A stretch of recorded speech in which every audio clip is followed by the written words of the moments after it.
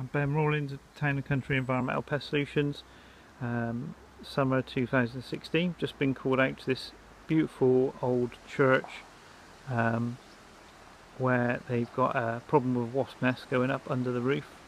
Weddings booked over the weekends, so they want to try and get rid of it before it ruins someone's special day. So right in front of the church door, where no doubt people are going to be wanting their photos, if we just take a look around the side, hopefully without getting stung, you can see the wasps coming in and going just up into the roof.